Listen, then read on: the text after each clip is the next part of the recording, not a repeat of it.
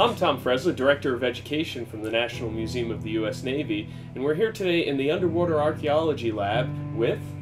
Shauna Daniel. I'm the Archaeological Conservator here at the Underwater Archaeology Branch. So we have this really interesting artifact in front of us today. What can you tell us about this? This is actually a very unique artifact. It is actually a structural piece from the USS Macon, which was a rigid airship that was a program during the 1930s.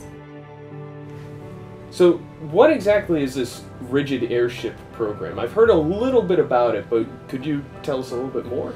Yeah, it was a program started in the 1930s. The Navy was looking for new technologies and new ways to have aircraft carriers, and this is one way they thought would be feasible.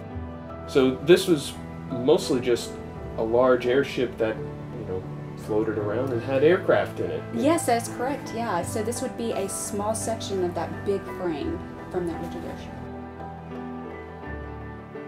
They would use these airships as scouting vessels that would go out, and then they would send out their little aircraft around the area to go out, look for things, and then come back and then hook back up and go inside. Yeah. It's definitely a scary time, but interesting time. It was.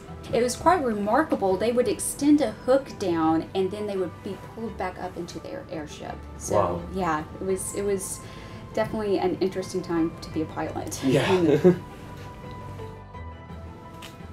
So you said this is an airship, so how exactly did the Underwater Archaeology Branch end up with this piece?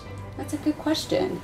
So the USS Macon got caught in a storm in 1935 and unfortunately sank.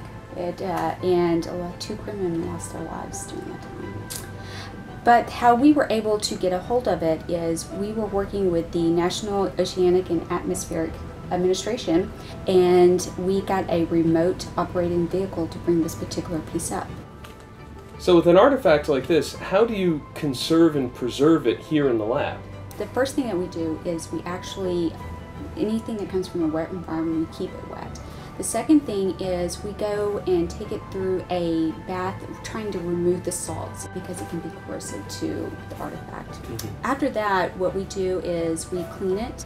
Then we apply protective coatings on it so it can remain stable and be in the condition that you see.